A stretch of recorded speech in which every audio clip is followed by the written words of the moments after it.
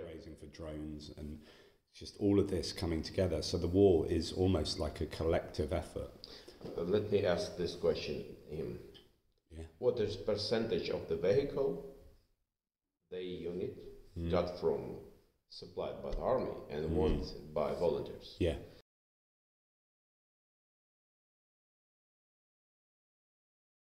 By my opinion, he said, seems to me that everything for the vehicles, for the off-road vehicles, the small vehicles, including the vans for evacuating, like medical teams, 100% was supplied by volunteers in their unit.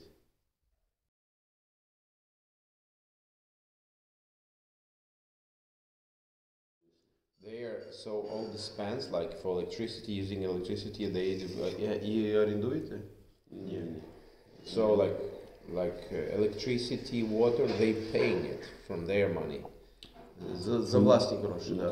Own money, from their salary, not from our. Wow.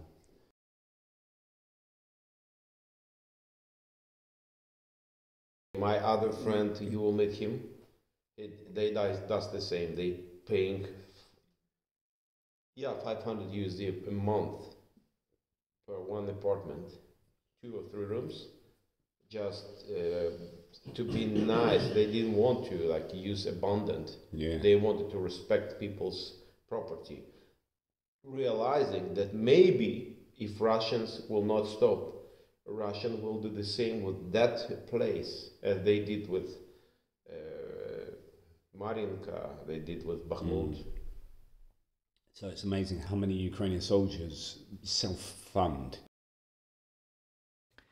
This is the account of me, Jonathan M.S. Pierce, an author, philosopher, reporter and YouTuber. A man who ironically has MS in his name as well as MS in his brain.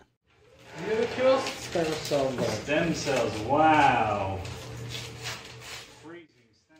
It's been a long journey from receiving stem cell therapy in 2019 for my condition to being someone so obsessed with the war in Ukraine that I found myself travelling a loop in the war-torn country just behind the front lines.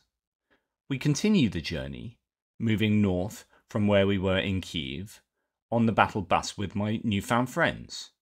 Pierre, a British humanitarian aid worker working out of Kramatorsk in the east of Ukraine.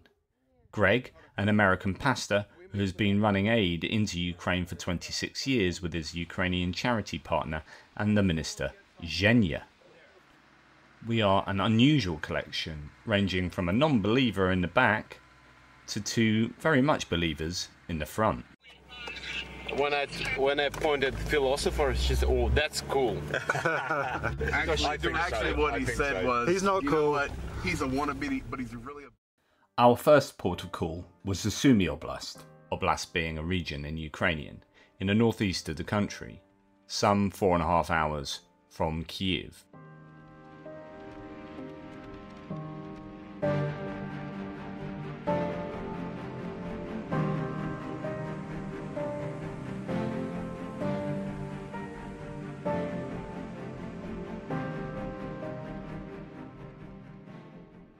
After spending several hours getting to know each other, we eventually arrive in the city of Sumy, where we meet someone from the unit stationed near the border.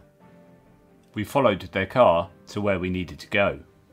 This was my first experience of checkpoints, or block posts as they're called. Of course, with filming being prohibited at them, we recorded no footage of the countless block posts through which we filtered. Eventually though, we had to drive in almost darkness, with rear lights blacked out and headlights on minimally. We stopped just shy of the Russian border. It was active there, being within artillery and drone range.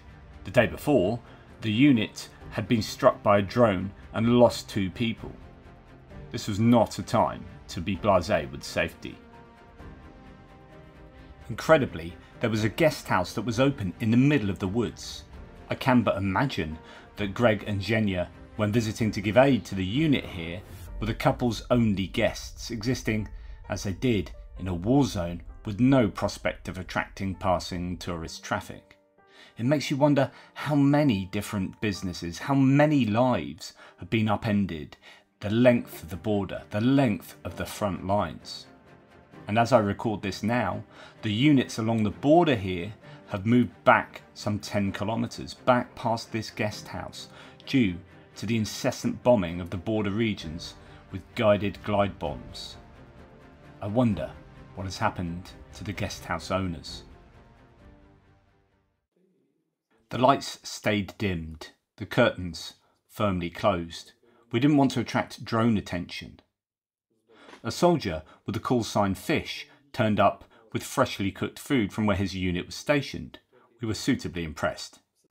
This then became an opportunity for us all to have a live stream from the guest house, asking questions to Fish and raising awareness of the unit's needs. The whole trip to Ukraine was one that would sit within the remit of reporting from where we were, of detailing the experiences we were having and the needs of those who we met. Between the four of us, a camera, a laptop, a streaming device or a mobile phone were never far away, and often they were all being used in unison. Greetings everyone, I think we're live.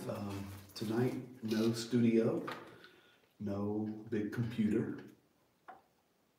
No light, but I need to make sure we're live first. So let me make sure we're live. Oh, we are live. Beautiful. Okay, thank you. It's nice to see all of you guys there. Marino, I see you there, and John. Hello from South Wales. Was good seeing Johnny from ATP has arrived. Will be great to see Fish again. Hello. That's Fish. And Mitch Ashdown, welcome to you. John Larkin, welcome to you. Kay Bell over there in Australia, welcome to you. Yeah, the volume is going to be a little low because tonight, guys, this is about the level that we can talk at. So we have, as you can tell, gotten to Fish. Richard Bennett. Okay, sound okay. For the love of God, can someone get JP a cup of tea? So I think I was thinking about a call sign, right? So everyone has call signs out here. And Pierre asked me earlier what my call sign was going to be. I was thinking philosopher. I was thinking that's a bit swanky. I'm not going to go philosopher. And then I was thinking we've been on a journey today to try and find some oat milk that I can have in my tea. So I think my call sign should be oat milk. Okay, his call sign is oat milk. So what I'm going to do is put him on the first train to connect to the first plane out of here. Tea bag or oat All right, let me get some more messages here, guys. While there are frivolities here to engage the audience, we also deal with the serious nature of the war at hand, though in the same way we try hard to get the engagement with the very people we are hoping to help. It's important that the audience make connections and empathise with those Ukrainians fighting so hard for their and our benefit. And what came across so strongly in talking to Fish is how he was, prior to the war, just like any of us. A hard-working parent with a beautiful family that he so desperately wanted to protect. As both a reporter out there and an atheist philosopher, speaking to soldiers in what is quite a religious country was an excellent opportunity to do some rather different reporting. One of the articles that emerged from my experiences in Ukraine concerned speaking to a Ukrainian soldier the very next morning in the guest house over breakfast. I wrote an article titled Crosshairs, a Christian fighter in Ukraine and a question of God in war. I very much did not want this to be an attack on someone's religious rationale for fighting in a war with and killing other people. I was seeking to understand rather than to challenge. I'm pretty happy with the results. What shone through was the very humanistic nature of the reasoning of the soldier to whom I was speaking. Even though we had two very different worldviews, had my country been attacked and my family been threatened, I would have used very similar reasoning in taking up arms. So talking about him personally, I'm quite interested about his faith and how that works with, being a soldier. How does he justify, killing Russians, or how does he justify going to war in terms of how he understands the Bible or his faith? Yeah. Питання про твою віру. Як ти виправдовуєш? У мене є одне інтерв'ю, ми не брали. Я можу його вам скинути, якщо хтось переведе. Я там вже казав. Вкратце там можеш сказати. First 2 weeks we've seen what they were doing in Bucha and Irpin. Коли маленького хлопчика 3 роки насилу, гвалтували. When the 3 years boy was raped. Дівчатка and the girls, маленькі. small ones. Ми не говоримо великих, от типу таких дорослих. Adults, I don't even touch it. Вони просто це робили. Це їхній почерк, це їхня природа. This was it like their nature. This is what they showed who they are here in Ukraine. І я розумів, що в мене гарно. I get this picture that I have a nice woman, like a nice wife, sorry. Beautiful wife. Зараз покажу. He wants to show it. Дочка дуже гарна. Daughter, the beauty.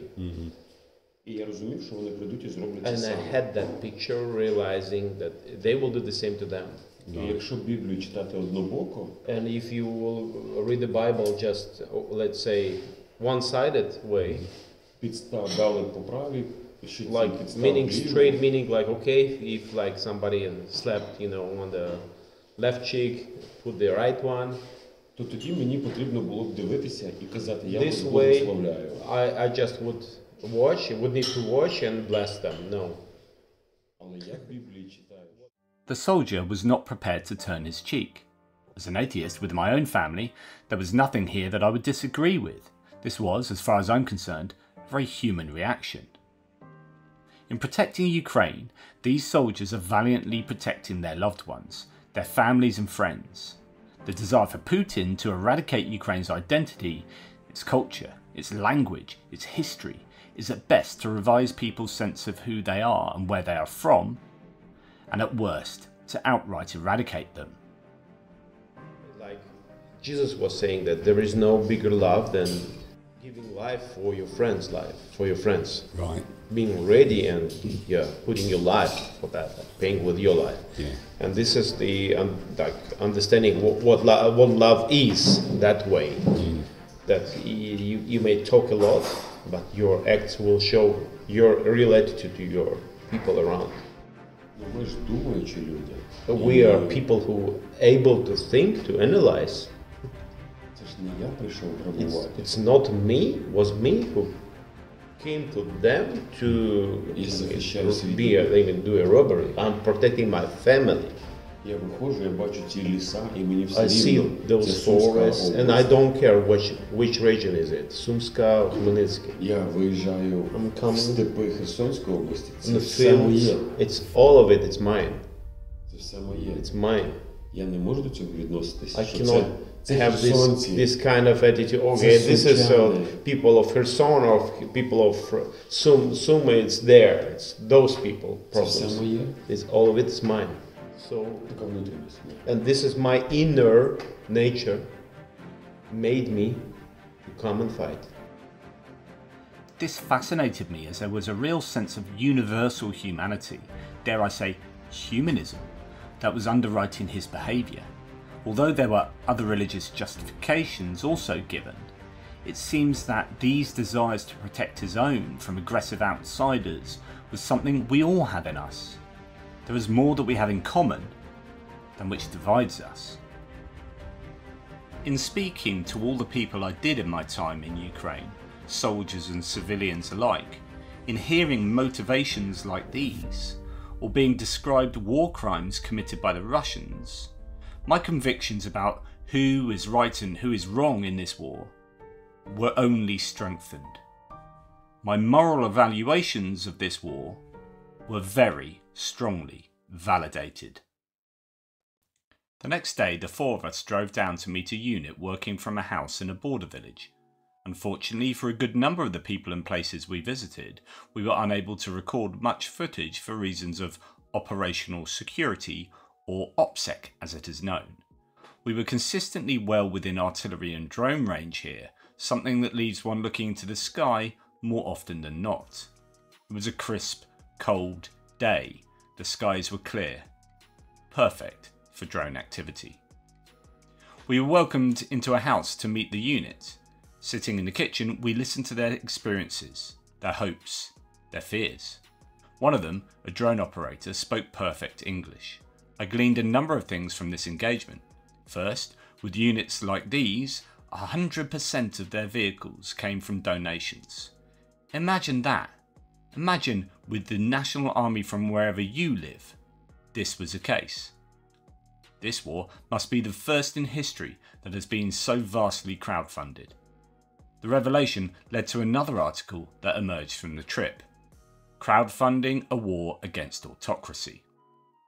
We're not talking just pickups here, but drones, bullets, medical supplies, metal detectors, power packs, armoured vehicles from private dealers. The role played by the national and international public is not to be underestimated. Yeah. Hey guys, as you can see, in fact, a donation came in like last night. I got the email. Somebody, and I'm sorry, I can't remember everybody's name now, but sent $550 to purchase a new metal detector for a unit. And look at here, guys, we're delivering them all over the place, and we want to say thank you. So, as you know, we're in the process of the big aid drop now, and today we're dropping metal detector here to save these guys' lives, with them to do their job, to stand up for Ukraine and to stand up for you. So thank you for what you're doing. Just stick with us. You're going to see it all delivered step by step. Shag za shagom, krok za krokiem do перемоги. Slava Ukraina. Thank you very much. There were three things that the drone operator said were his concerns. One, that the US would not provide aid. And now, at the time of recording 6 weeks later, US aid has been stuck in Congress for 6 whole months. 2. Mobilisation. The Ukrainian soldiers realised the desperate need to get boots on the ground. And 3. The need for Ukraine to continue innovating to stay ahead of the game. As I say, this is a conceptually easy war to win. Ukraine just needs stuff. Lots and lots and lots of it. It's not hard, it just takes money and political will. Allies can do this while helping to ramp up their own and Ukraine's own indigenous production. If Ukraine can dynamically respond to battleground needs with continued R&D with help from the West, while working to solve personnel issues, the war can be won. Getting an insight into the feelings of the troops on the ground was a gratifying experience. Since recording, however, the unit has moved 10 kilometres back, behind where the guest house that we were staying in was located. The building is now in the grey zone, even though it is this side of the Ukrainian border. Why? The dreaded guided glide bombs that the Russians are littering the border and front lines with. The solution? A ton more stuff. Air defence units, munitions, just more stuff. Soon we were on our way, but not before getting my removable crampons on. This was the first and last time I was more mobile than the rest of the merry bunch on this trip. You've got to take your victories when you can. We were on the road again, heading for Ukraine's second city, Kharkiv. That evening, as the snow fell outside, I would be busy creating my usual daily update videos for the viewers to get a handle on what was going on in Ukraine. But this time, I was actually there to give a slightly different angle. The following morning, we went for a coffee. Well, a tea in my case. Planning the next part of the trip was challenging, given the Ukrainian electronic interference active in Kharkiv, used to confuse incoming drones and missiles. Share, send your current location, accurate to 6 meters, okay? I'm sharing. It says that we are in the park, in the forest, you see? And probably Okay. Both sides. We are in Pesochin. It's not a Kharkiv. Kharkiv is right here. That's amazing. Yeah. This is why we get screwed up a lot. That's why we ended up So in the field. I decided, okay, you can do it from your phone now. We decided to follow our noses rather than Google Maps to hit the Nova Pochta post office, a private service that has admirably kept Ukraine ticking over. Greg and Zhenya needed to send some aid somewhere, and so we dropped in.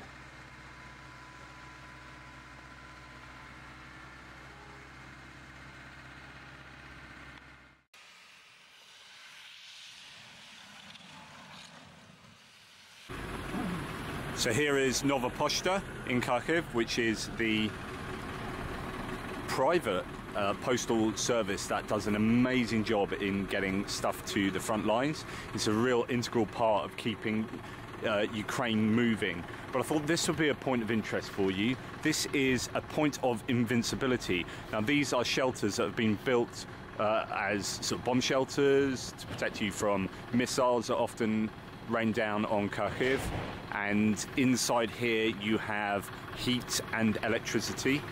Obviously you don't need to be staying in here for too long.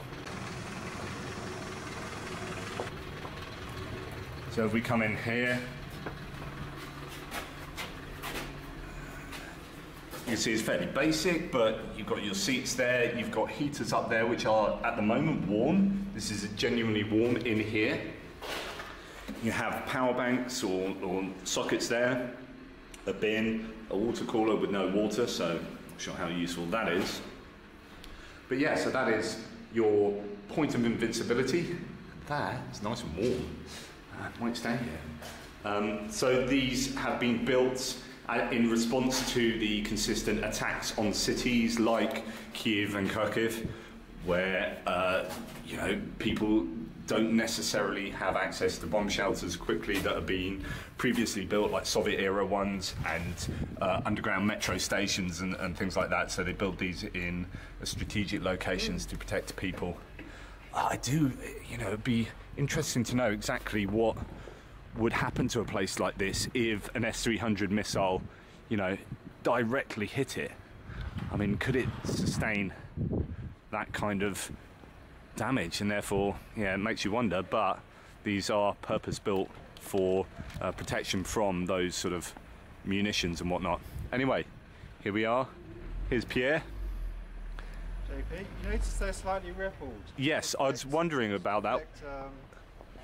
You know, the blast.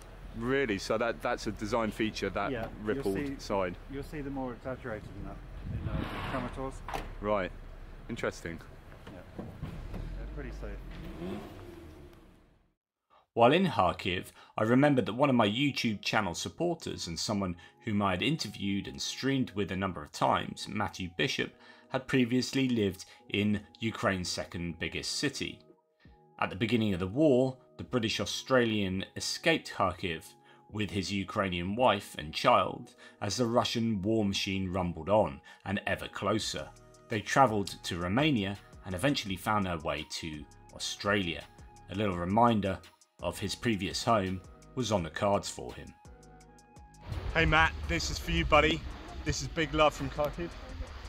I hope everything's alright with you. Thanks for all your support, buddy. Big love. Love you, Matt. In the next part, we'll be moving further to the south to a town called Izum, the site of a heartbreaking war crime. In the meantime, I leave you with this. And for the record, I'm no gun-toting Second Amendment advocate, but we were in a country at war. Can you pass me my camera, please? It's in the bag.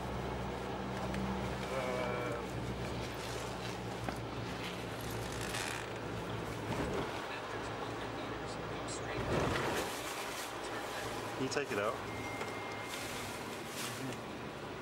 There. What the actual? What the actual? What have you got there, JP? An interesting camera. Is this one?